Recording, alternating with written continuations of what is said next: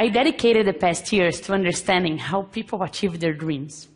When we think about the dreams we have and the dent we want to leave in the universe, it's striking to see how big of an overlap that is between the dreams we have and projects that never happen.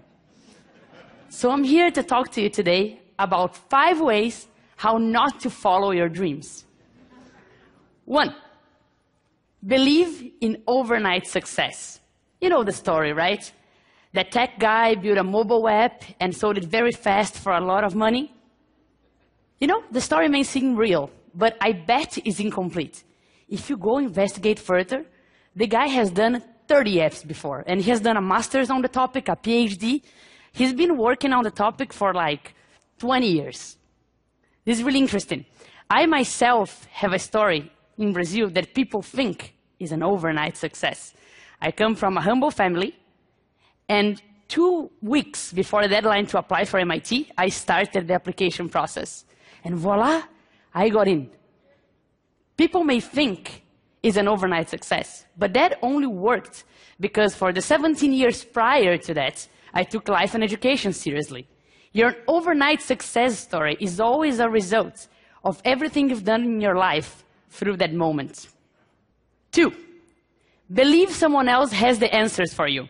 Constantly, people want to help out, right? All sorts of people, your family, your friends, your business partners, they all have opinions on which path you should take. And let me tell you, go through this pipe. But whenever you go inside, there is other ways you have to pick as well. And you need to make those decisions yourself. No one else has the perfect answers for your life. And you need to keep picking those decisions, right? The pipes are infinite, and you're going to bump your heads, and it's part of the process. 3, and that's very subtle but very important.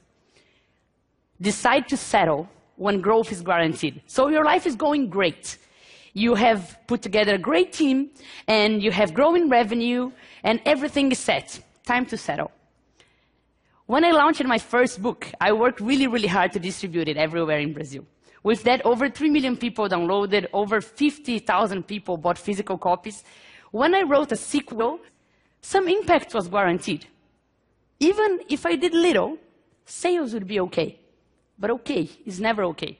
When you're growing towards a peak, you need to work harder than ever and find yourself another peak. Right? Maybe if I did little, a couple 100,000 people would read it, and that's great already. But if I work harder than ever, I can bring this number up for millions. That's why I decided with my new book to go to every single state of Brazil. And I can already see a higher peak. There's no time to settle down. 4th tip, and that's really important. Believe the fault is someone else's. I constantly see people saying, yes, I had this great idea, but no investor had a vision to invest. Oh, I created this great product, but you know, the market is so bad, the sales didn't go well. Or I can't find good talent, my team is so below expectations. If you have dreams, it's your responsibility to make them happen. Yes, it may be hard to find talent. Yes, the market may be bad. But if no one invested in your idea, if no one bought your product, for sure there's something there that is your fault. Definitely. You need to get your dreams and make them happen. And no one achieved their goals alone. But if you didn't make them happen, it's your fault and no one else's. Be responsible to your dreams. And one last tip, and this one is really important as well. Believe that the only things that matter are the dreams themselves. Once I saw an ad, and it was a lot of friends, they were going up a mountain, it was a very high mountain, and it was a lot of work. You could see that they were sweating, and this was tough, and they were going up, and they finally made it to the peak. And of course, they decided to celebrate, right? I'm going to celebrate. So yes, we made it, we're at the top. 2 seconds later, one looks at each other and say, okay, let's go down. Life is never about the goal themselves. Life is about the journey. Yes, you should enjoy the goal themselves, but people think that you have dreams, and whenever you get to reaching one of those dreams, it's a magical place where happiness will be all around. But achieving a dream is a momentary sensation, and your life is not. The only way to really achieve all your dreams is to fully enjoy every step of your journey. That's the best way. And your journey is simple. It's made of steps. Some steps will be right on. Sometimes you will trip. If it's right on, celebrate, because some people wait a lot to celebrate. And if you tripped, turn that into something to learn.